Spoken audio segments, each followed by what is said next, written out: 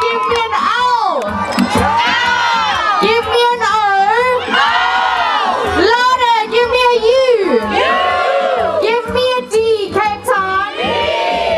Loud, they're on stage, Cape Town Festival. Let's give them a huge, loud round of applause. We do have a disability. Sometimes we walk slower, sometimes we speak harder.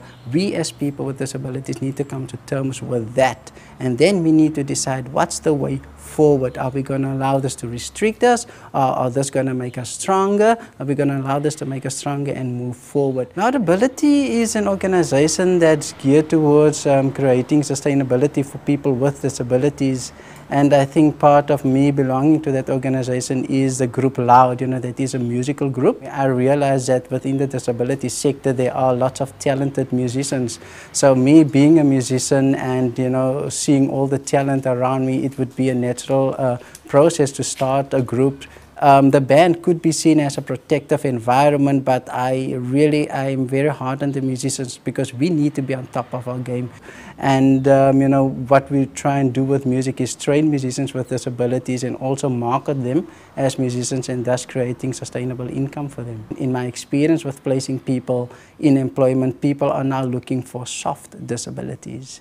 The two types of disabilities that's hardest to place is completely blind and wheelchair-bound individuals. The world is moving at a fast pace out there, and we need to keep up with it. That's why we as people with disabilities needs to be on top of our game.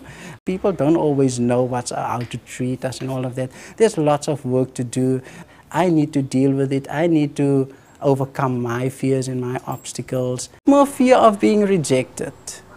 Fear of being embarrassed, of embarrassing myself, fear of disappointment. And that, if you look at those fears that I've mentioned now, it's not just fears that would necessarily be fears to a person with a disability, it could be fears to anybody. It's general fears. So it's not that I'm scared to cross the road, because you know what? I'm trained to cross a road. I could go completely blind. I'm trained to read Braille. I'm very well prepared for that. But it's the fear of not being accepted, it's the fear of not being able to support myself and my loved ones, it's the fear of not getting an opportunity. There is the rejection coming in, so forth. Ibrahim, he knows all the drills, he knows everything, so you don't just want people to pity you and say, oh, shame, they are just disabled, you should just think about it. It should be there, it should be up with the grades. So it's really been a good experience to be in this team. I'm a more inward person, and even that comes through in my music. When you listen to music that I'm writing, it's more from a deeper space. But if I could have a chance to be born again, I wouldn't want to be a person with a disability. I want to be rich, I want to be famous, I want to be a much better guitarist. I don't want, I want to help people on a bigger scale, and I want to be able to drive a car. The love that I found can never be mine, and